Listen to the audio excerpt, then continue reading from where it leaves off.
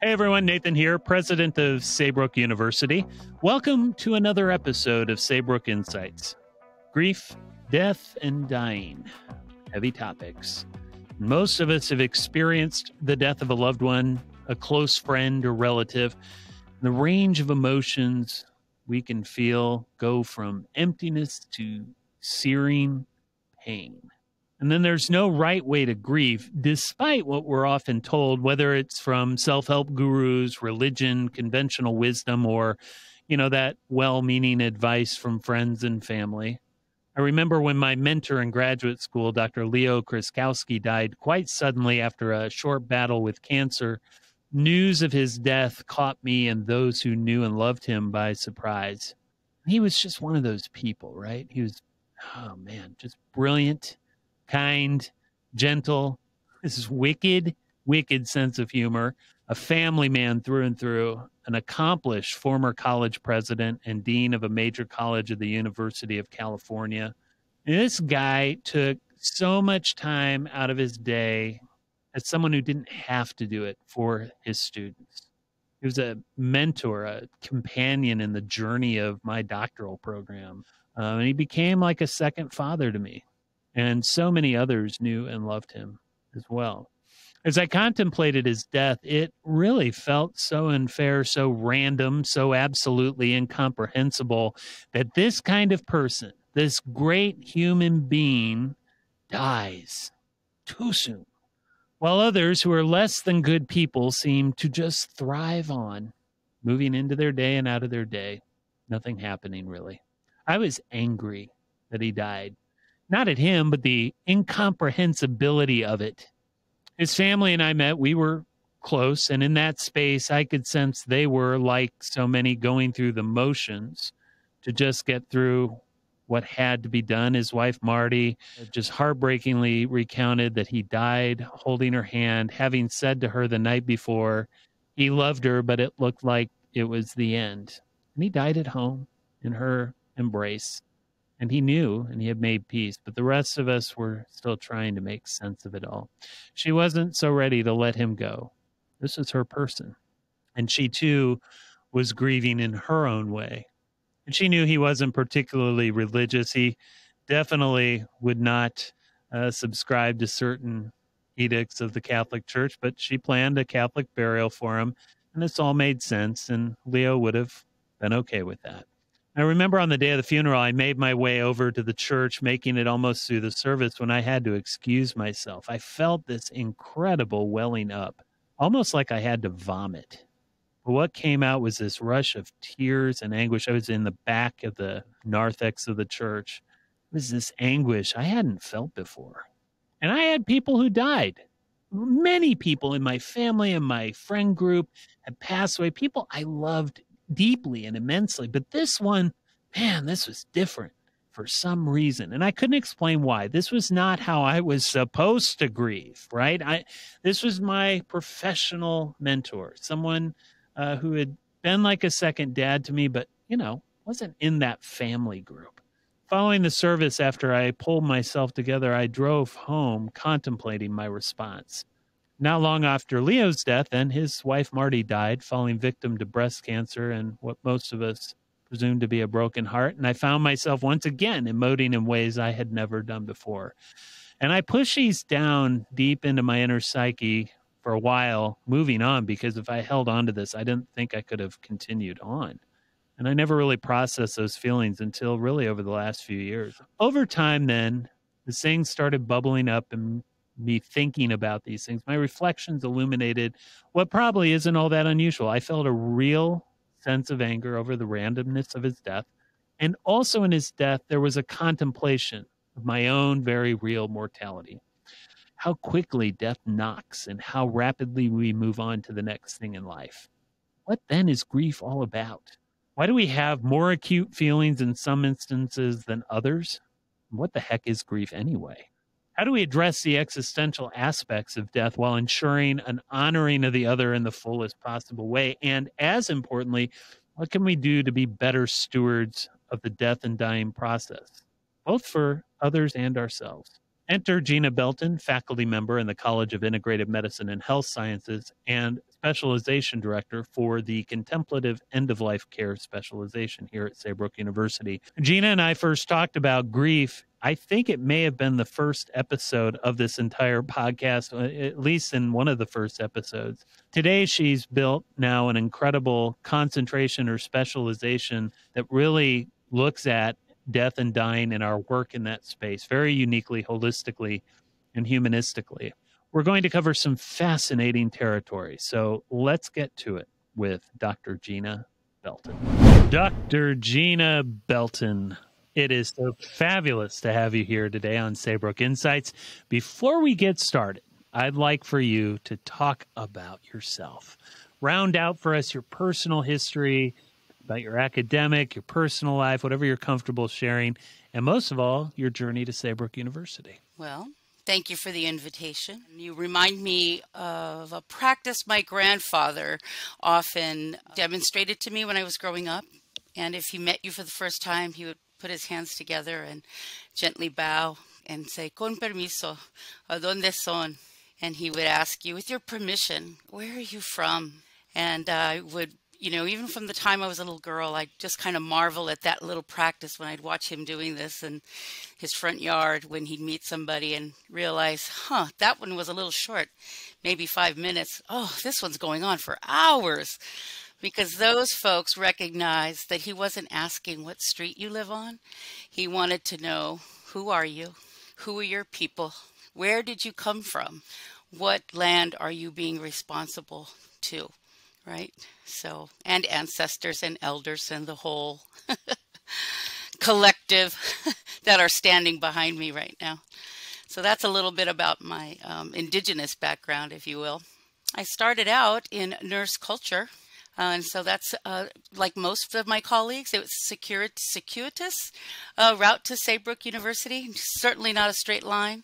And definitely once you arrive, everything continues to be a bit of an unfolding and an evolution. And it reminds me of that phrase, I'd like to be as the river flows, marveling at my own unfolding. I really adore that. And that's kind of what's been happening since I arrived. I started out, though, before arriving at Saybrook, 20 years of an initiation in nurse culture.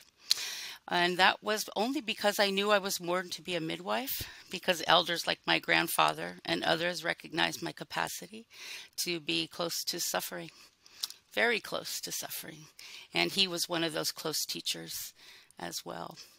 So there I was, starting out my end-of-life midwifery, literally catching babies in nurse culture. But I soon found out that that little white dress and those little white tights and that little white hat were too tight for me. So I knew I wouldn't be there my whole life, but I did pay attention, as I was taught to. You pay attention to those who have wisdom, those who have capacities, and those who are willing to share with you their gifts. And I have many talented nurse colleagues that I still cherish today who taught me a great deal, especially when I began literally catching babies with them and our physician colleagues. But in that time, I did get to learn that through holding mothers who held their babies for the first time when they took their first and last breath, to holding whole families when the surgeon came out to say, "I am so sorry, we did everything we could, and your loved one didn't survive the procedure." When I was an emergency room nurse, holding many family members in those traumatic experiences, morphine in this hand and titrating in the fluids in the other, and this really gentle balance. So it's just enough to hold while the rest of the family arrived to say goodbye. Definitely some of the most sacred nursing I ever did was when I was a forensic nurse, because I just didn't know I could be that still and that committed to a kind of intimacy required for that work. And in forensic work, nursing, you're collecting DNA evidence after an assault. So it all sounds kind of dramatic, doesn't it? But really, there was an awful lot of joy in all of that experience, a great deal of humor, so much learning. And so I finally, the initiation came to its end. I knew that. And I went back to grad school and said, well, it's time to differentiate into psychology with the good graces and support of my mentor, Charles Garfield. He said, I think it's time. I said, yeah, I think so too. Because in the space between that transition, you know, I was holding all of those spaces with folks in the end of life, and I decided something could be different here, mostly because I came from a culture that holds this experience differently, and I was practicing it in a culture that did not hold it in the same way I did. And I said, there has to be a different way of approaching this. And there was one family in particular, and I might have shared this story with you before, when I had gone to their house one day as case manager, and then I went back the next day and they were gone. And I started to call around in our little small town, where are you? Found them at one of our tiny little rural hospitals. And as I approached the hospital room where they were, his wife of 40, 50 years was pushed way up against the corner of the room, just terrified to get any closer. His son, who had a psychiatric diagnosis of schizoaffective disorder, was pacing around the bed in circles and not knowing what to do. And I stood on this side of the threshold of the doorway and somehow knew when I moved through the other side that something was going to be different for me. I didn't know what that would be, but I took the risk and moved through the threshold, and then just practiced midwifery at the end of life. You know, I mentioned to his son, I said, you used to, you know, get your father up every day and shave him. It looks like he hasn't had a shave in a couple of days. Would you like to do that? And he just looked at me with, you know, so much surprise and said, oh, I can do that?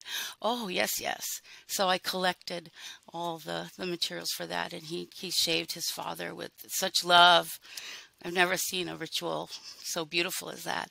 And then I sat beside the bed and put the railing down and just sat and offered some loving attention. And then I felt his wife, you know, I felt a hand on my shoulder, and it was his wife. And she said, could I do that?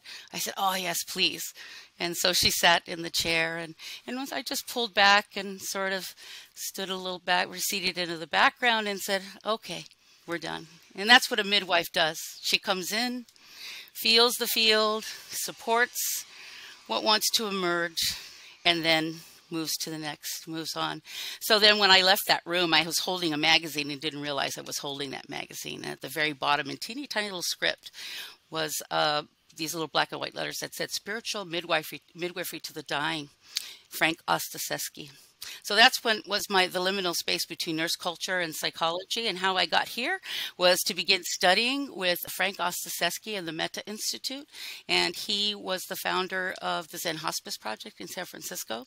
And through the Metta Institute, that phenomenal year of training, I couldn't even call it training, it was an initiation, a deep initiation into this work from a contemplative perspective.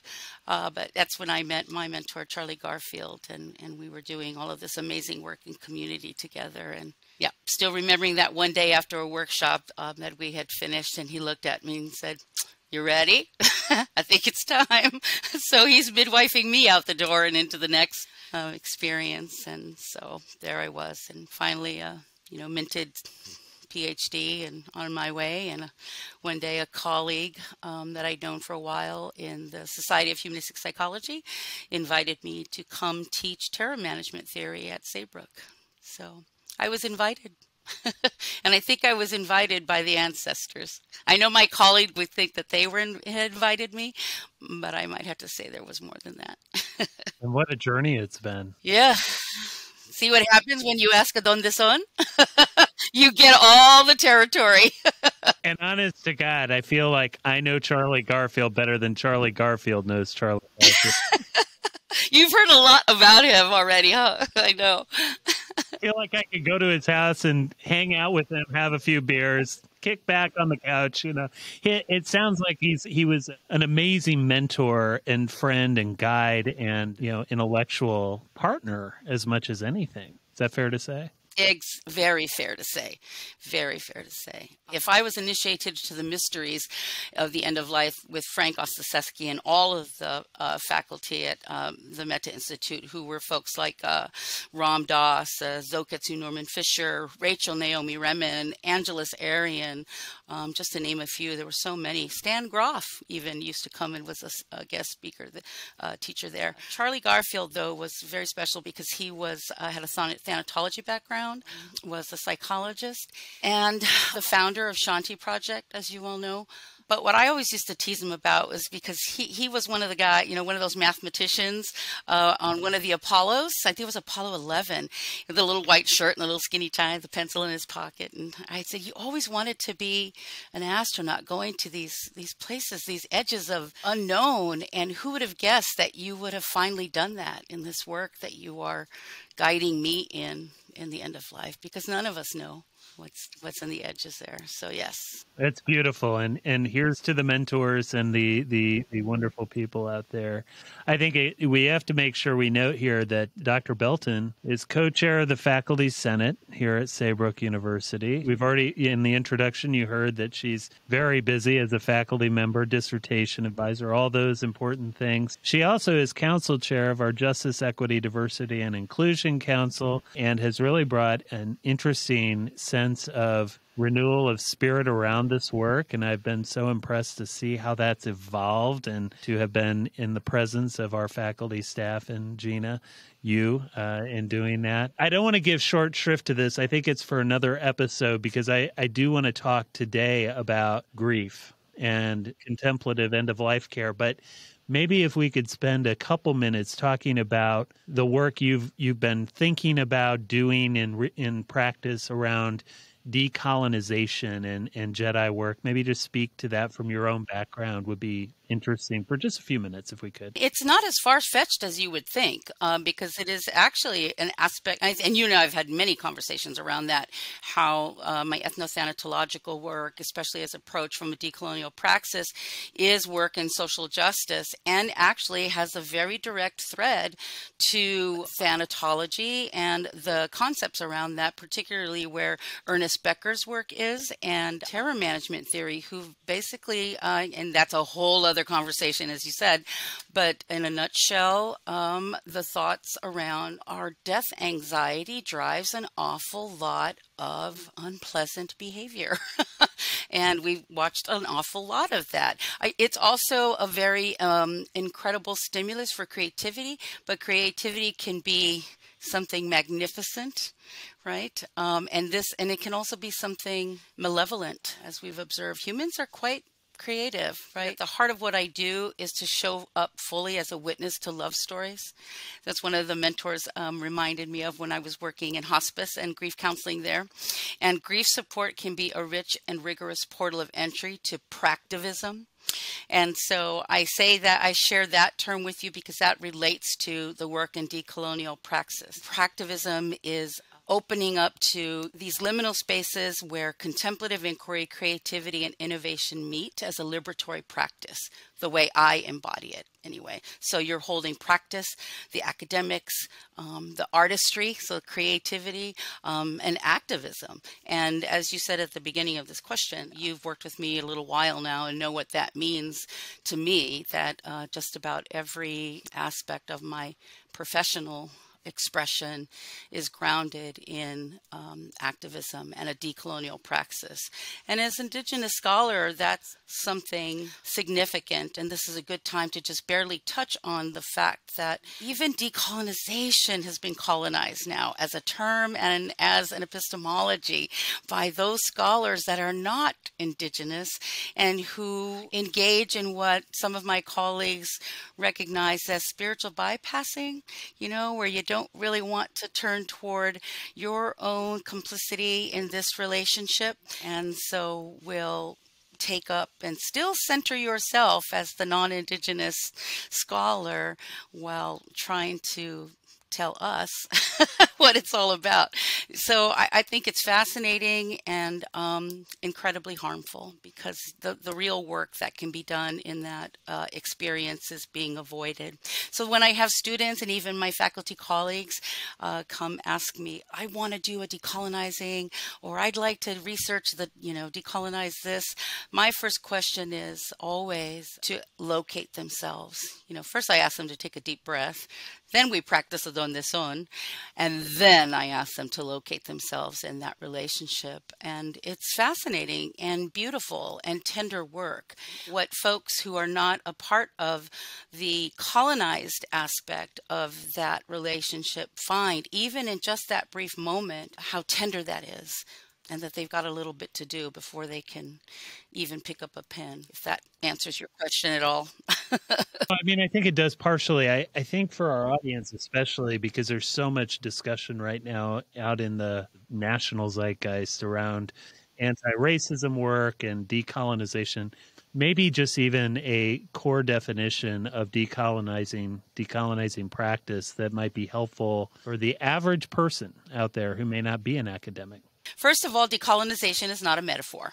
That's the thing we have to begin with. And that is something that the scholars Yang and Tuck remind us of all the time. And if you can just start there, decolonization is a metaphor. It will hopefully invite your cultural, intellectual, and epistemological humility just enough that you'll ask, oh, okay, if it's not a metaphor, then what am I really doing here with this practice, right? And so I'm going to reach up here because I want you to hear Michael Yellowbird's. So Michael Yellowbird defines colonization as both the formal and informal methods, behavioral, ideological, institutional, political, and economical, that maintain the subjugation and exploitation of indigenous peoples, lands, and resources.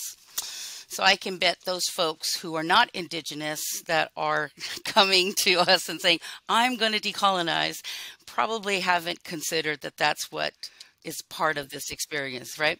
So thus decolonization is the meaningful and active resistance to the forces of colonialism that perpetuate the subjugation and or exploitation of our minds, bodies, and lands.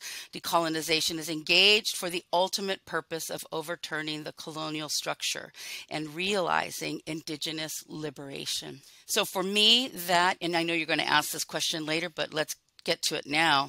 For realizing indigenous liberation, for me, that is a core tenet of humanistic principles, which is actualizing potential. That's where the two meet.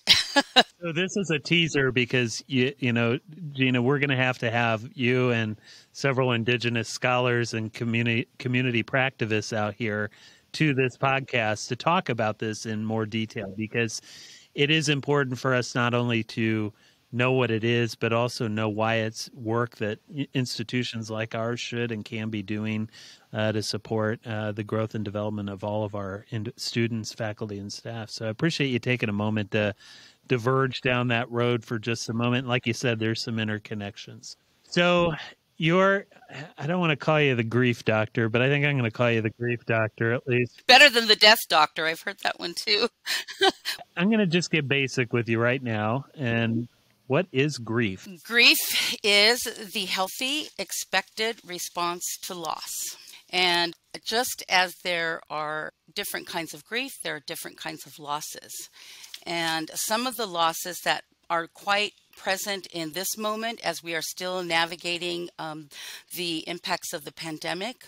There's no post-racial experience, no post-colonial, and we're definitely not in a post-pandemic experience. So let's just rest there for a moment. So given that, there are non-death losses, right? And we can think of quite a few of those experiences from the pandemic. There are secondary losses that are also related to grief. So those are things like when I'm caregiving, if your beloved who has died was the primary breadwinner in your family, now the secondary loss compared to that can be resources. Housing insecurity can be an issue. Familial relationships. It's quite complex in that experience. experience. I think often when folks are attended to in hospice, I'm really pleased that they always remember to ask and explore what are the secondary losses that are occurring with this grief experience.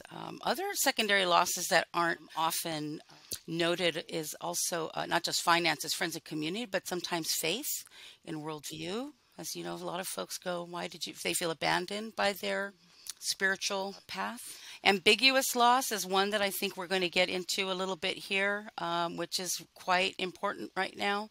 Ambiguous loss is the kind of loss that you just can't quite define in a concrete way as you can the others. It feels very difficult to provide a summary about, because ambiguous loss happens when you're grieving somebody who could still be living. And you think of other kinds of complicated trauma losses, where things like, what happened in Iran?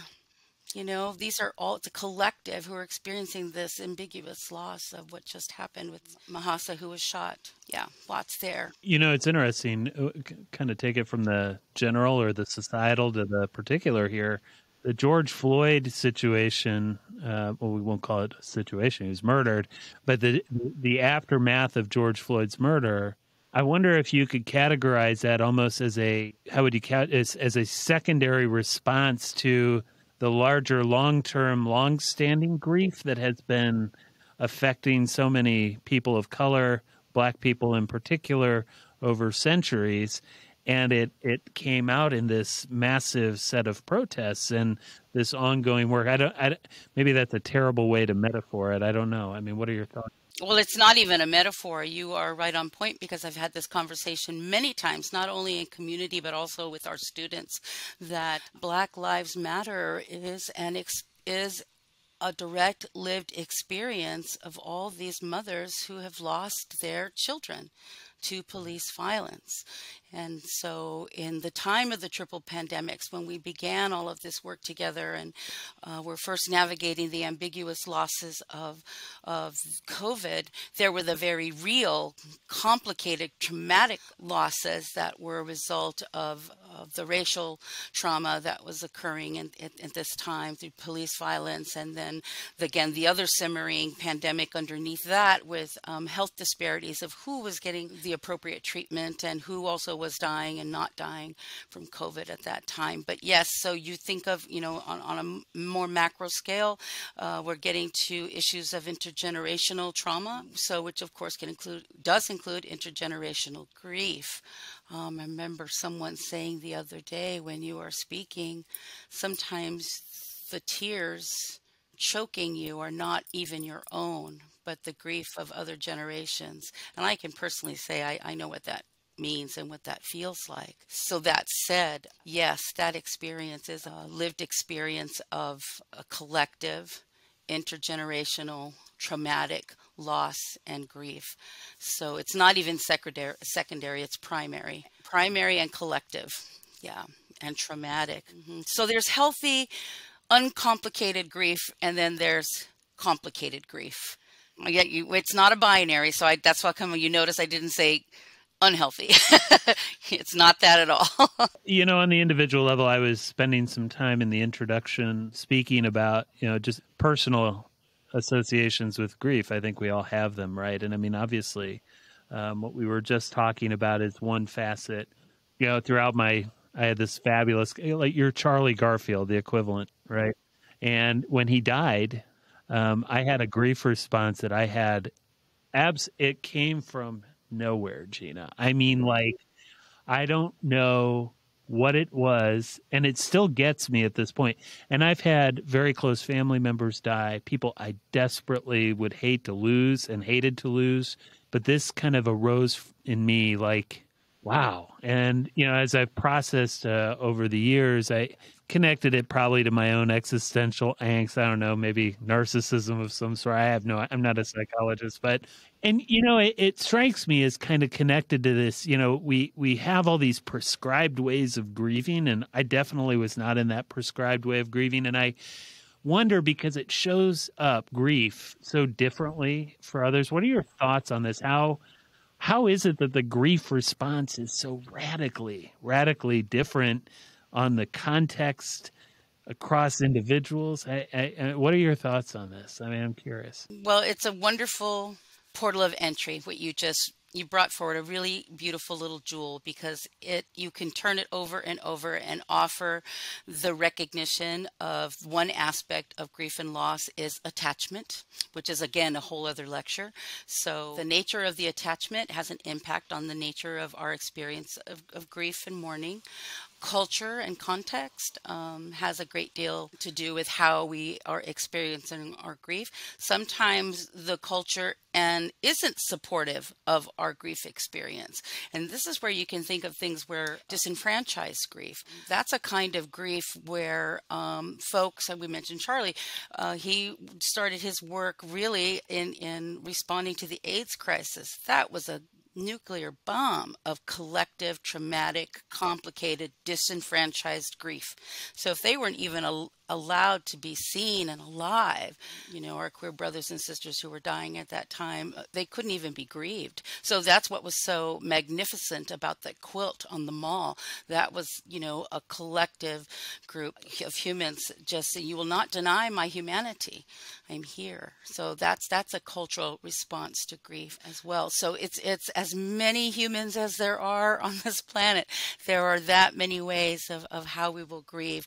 Now, there are some actual theoretical paradigms that say over time we've observed certain patterns. And so there's styles of grieving. There's the instrumental style, and then there's the intuitive style. And some of us are one or more of the other, and often a combination of both. The instrumental griever is that griever who doesn't share a lot about what they're feeling and who are literally working through their grief.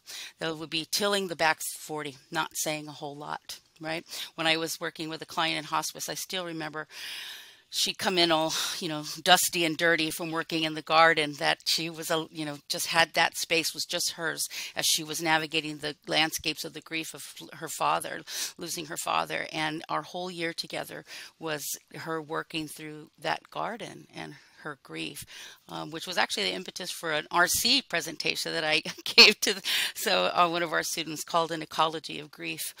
And then the intuitive, as you can imagine, is a little more expressive. There are folks that do really well in a grief group and feel supported by sharing what they're feeling and exploring what they're feeling a little more. It's very tender, as all grief is. The intuitive griever reminds me of when Robert Kennedy was grieving his brother when JFK was assassinated.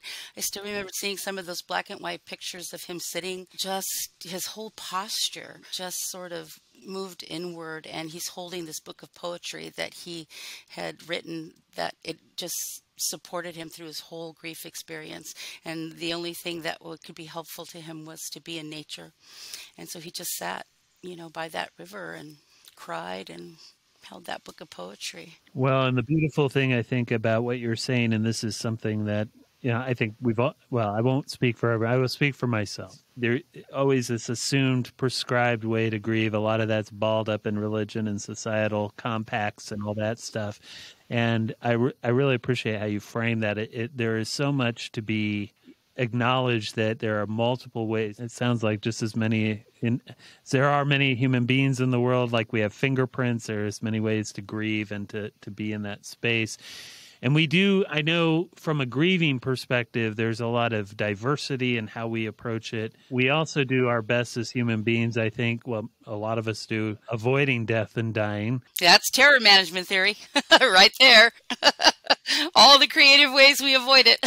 And you've done a great job of kind of forcing the issue, I think, too, even at Saybrook. I remember my first faculty meeting, I sat there and someone in the back of the room, it was Gina Belton, I know, but talking about becoming death doulas and I'm like, what in the world is a death doula? Like, this sounds really out there. And then the more you and I talked about it, the more I'm like, well, yeah, that makes a lot of sense. So you've really kind of formulated this interesting specialization. We're coming, unfortunately, to the conclusion of our episode here, but I'd like for you to talk about, for a few moments, about the contemplative end-of-life work you're doing. What is it? Why should students consider it?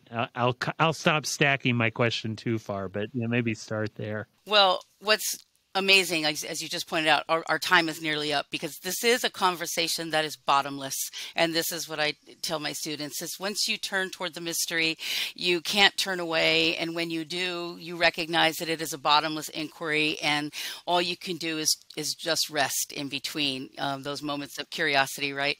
And so, yes, there are. So from that perspective, what we are offering our students is actually an experience in end of life midwifery. So from the archetypal perspective, the doula is the support of the midwife, and the midwife is her own agency. So that is one of the things I'm quite inspired by in the contemplative end of life specialization is that we are cultivating the capacities and skills of our students who choose this specialization to be leaders and thought leaders in the end of life, wherever they are. Be they in a small rural community or sitting on a board or in some position at the NIH or perhaps even with the CDC. My hope is that their voices will be heard and they will carry themselves in that position of straight back and soft front and uplifted heart that a contemplative approach cultivates in them. So why contemplative and not just end of life? Well, because there have been already, just like the midwife movement that occurred in the 70s, this was a groundswell from the ground up.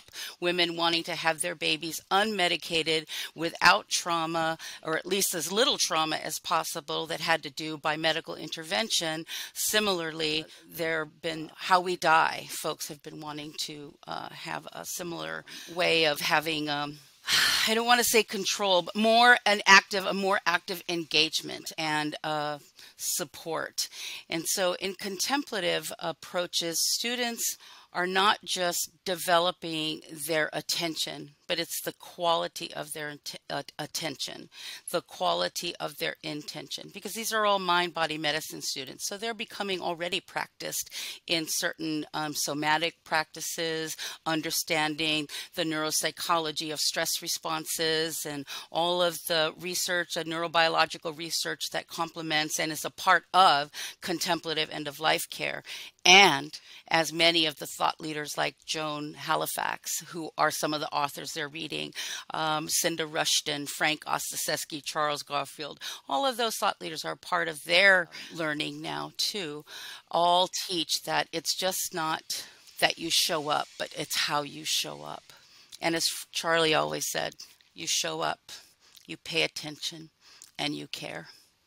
And if you want to tie this to a decolonial praxis, the very first lesson I teach students after Donde Son is this somatic practice where, and you can join me if you like, put your hands like this.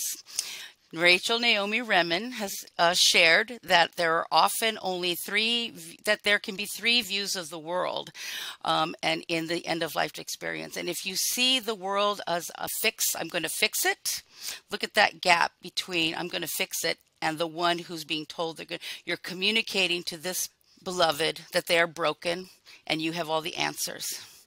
And then there was, what I call, the head tilt. I'm going to help you. You know, there's still a gap. They got a little closer, but there's a little sigh of condescension in that, isn't it? Oh, I'm going to help you. I'm going to help you. And it communicates weakness. I have all the answers and you are weak and disabled, and your wisdom is of no use here. And I pity you, essentially. Yes. And so that's all ego-centered, both of those views of the world. And what we share with the students is this, which Naomi Remen says, serve. So when I show up, heart to heart, meet you where you are, in service, right? That's the contemplative approach, in service to support what wants to be heard, what wants to be seen, what wants to be witnessed. That's the contemplative end-of-life awareness. So that involves curiosity, right? Curiosity, humility, creativity. It's innovation. It's all there because it's an ecosystemic awareness. So you start with, ¿Dónde son? How can I know you? Carl Rogers, for those who don't know, or the Rogerian, but not to just situate it with him, but it's at how can I help rather than here, I'm here to help and here's what I'm going to do. I'm from the government. That's right. And I'm here to help you. And you will do this. But he also came forward right with unconditional regard, because that is also this, right? So can I show up with that humility of unconditional regard? Well, I think you were the one that told me that he may have come up with it, but I think he may have pulled that from indigenous knowledge that. Oh, that's Maslow. Yes, Maslow. Yep, he took a teepee and our indigenous world view and flattened it into a triangle. And then called it a hierarchy, which is absolutely antithetical. So yes, one of our founders is guilty of that, and we're acknowledging that today. Well, and actualizing from that point. Curiosity, though, on the contemplative end of life care, if we look at the students who come in, it's ideal for anybody for sure, but I think particularly salient for maybe the nurse practitioner, the nurse, the psychologist, the doc, the physician.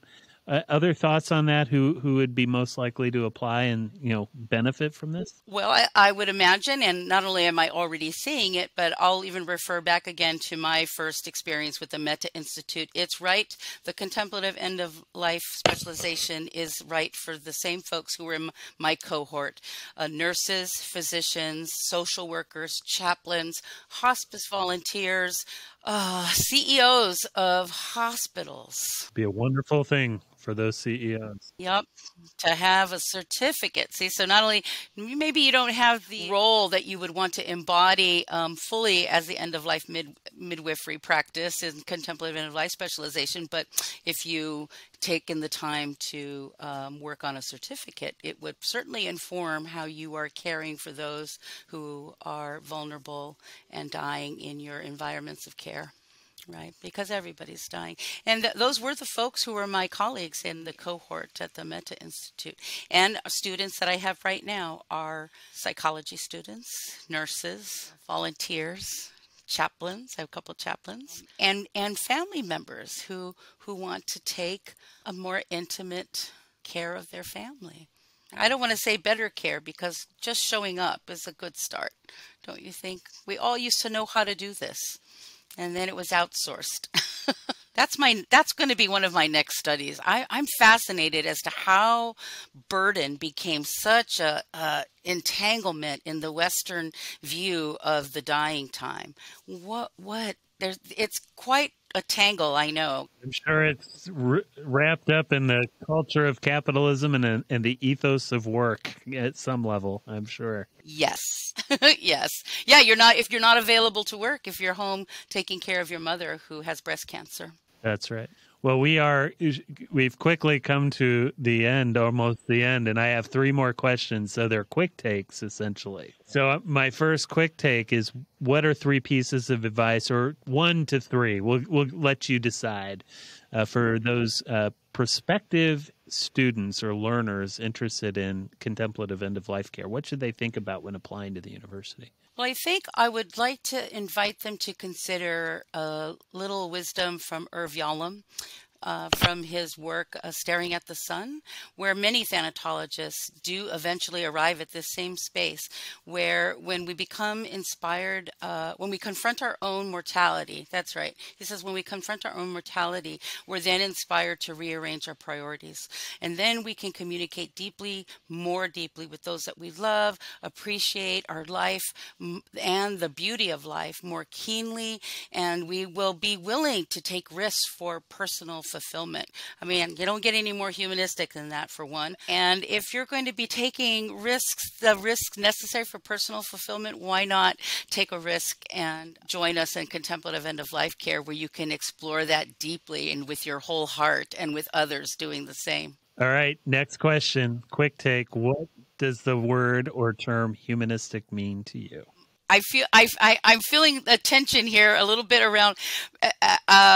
This year I take my seat as the president of Division 32, the APA Society for Humanistic Psychology. So I go, okay, should I give the textbook of, in the science and profession of psychology, humanistic psychologists recognize the full range of human and the richness of our human experience. And so we're dedicated to understanding that, and hold the whole human in all of their lived experience, right?